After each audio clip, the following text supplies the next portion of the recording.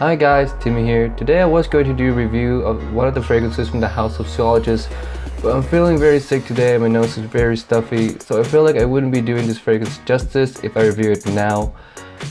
But I really want to get a review out to you guys today, so what I'm going to do instead is I'm going to be sharing with you guys my lineup for the fall and winter of 2016. Now I decided to combine fall and winter into one video because I live in Alaska and the fall season here is pretty chilly. I'll most likely be wearing the same fragrances in the fall like I would in the winter, and for those of you who don't know how fragrance lineup work, it's basically what I wear in different situations throughout the season. In the lineup there will be 6 occasions, and that is work, night out, dates, formal, signature scent, and daring. Now how I'm going to be doing this is I'm going to be showing you guys 2 or 3 for each category because I do switch what I wear quite a lot.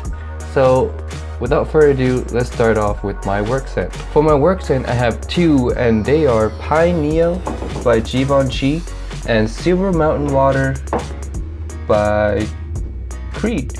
Let's talk first about Pine Neo. Now Pine Neo is one of my most favorite designer fragrance ever. It's very unique, inoffensive, and very likable. Perfect for work environment because it doesn't project too heavy and lasts all day. Strong enough for the winter time unless it's extremely cold out. Now onto Silver Mountain Water. This one is simply refreshing, smells very nice, it's sweet floral cool breeze in the bottle. It's not my favorite smell, but it works very well for work, lasts all day also, good projection, definitely worth checking out. My next category is going to be my nights out fragrances. Now this category I have 3 because I go out quite often and I use these in different types of nights out.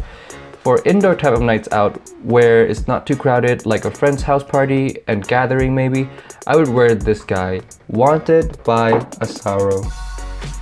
This is a new release from the house and I gotta say it's pretty good. Not the best, but for indoor scenes, I love it. It has a nice refreshing ginger and lemon vibe, stingy if smelled too close, but the sillage will surely turn heads. If you can, definitely get your notes on this one.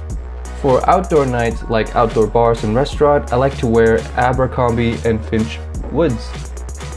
This one is a hidden gem of mine. 3 simple notes, lavender, vetiver, and musk. It is super fresh, super clean, and super sexy. It's fresh out of the shower lavender smell with a punch of musk in the background. Love this one a lot. The only sad thing is this is discontinued, but if you can grab this one online somewhere for a reasonable price, please do guys. This is one for the collection for sure. Now for clubbing, crowded places, doesn't matter for indoor or outdoor, I like to wear this one right here guys. You all know it or have heard of it. It is Aventus by Creed. Fresh pineapple and smooth musk. This just smells like what a man should smell like. Perfect all year round, except for when it's super hot out. Not gonna say too much about this one because most of us already heard so much about it. But if you haven't smelled this yet, definitely put this on the top of your must try list. Next category is date scent, and before I start this one guys, I want you guys to know that I'm a huge fan of gourmand fragrances and I'm always in search for a new delicious scent. So for date scent, both of them are gonna be the best gourmand I've ever came across. First one is from the Dior La Collection au Privé line. It's Feve Delicieuse. Guys, this is it. Rich, delicious, high-class chocolate cake in a bottle. This one just smelled so good. I almost want to eat my own hand every time I spray it. No joke. I've never gotten a negative reaction from this one. Girls love it. It's sweet but not overly sweet. Just perfect. Lasts 10+ hours for me. Even after washing my hand throughout the day, I can still smell it. One of my favorite guys. Great date scent. Next one is my number 1 gourmand. It used to be Feve, but this one dethroned Feve after the very first sniff. It's another chocolate gourmand, but not the same type of chocolate. This is a white chocolate dessert, and it's called Coco Blanc by the House of Matriarch. White chocolate, vanilla, with a little bit of spices and wood. This one is mouth-watering. Can't say enough good things about it. It's very unique. You won't smell anything like this one. Very delicious and seductive. Works for both men and women. It would smell amazing off both. A very intimate fragrance, great for dates and close quarters. Love this one. If I could smell like anything for the rest of my life, it would be this fragrance. Hands down, 100% must try for every fragrance lover. Up next is my formal occasion fragrance. Only one on this list. I don't really get to go to formal events that often, but when I do, I'm wearing this one. Slow to say, for home, intense. This is an oldie but amazing scent for suit and tie. It's an incense fragrance. It's dark, sophisticated, and mysterious. It's a scent that I can definitely imagine a successful Oriental CEO wearing. I like this one a lot. Another unique one, but it does get mixed reactions. Some people really love it, but some not so much. Don't overspray this one, guys. It is on the strong side. 2 to 3 sprays max for winter, 1 for hotter days. On to signature scent. This list I have 2. And the first one is going to be a surprise to a lot of you guys for sure, because it's said to be a daring and hard to wear fragrance, but to me it just works. I can wear this in almost any occasion, and I do wear it quite a bit. This one is the smell of the Moroccan desert. It is called L'air du Desert Marocain by Andy Tower. This one is a masterpiece, one for the Hall of Fame for sure. Andy Tower created a fragrance that can really paint a picture whenever you smell it, and to me that's incredible.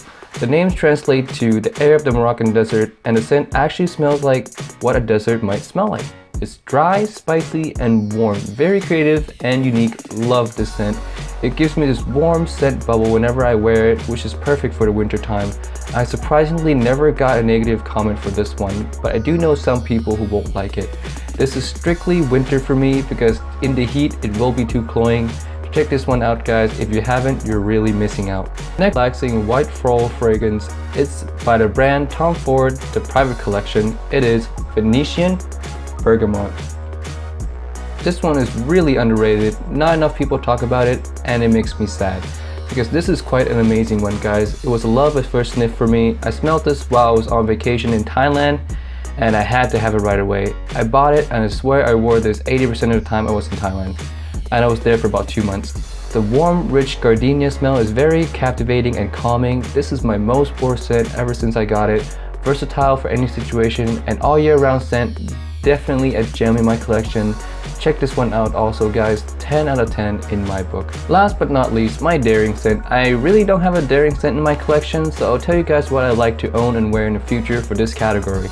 It's by the House of Zoologists, and I can't imagine a more daring scent than this one, to be honest. It's called Bat.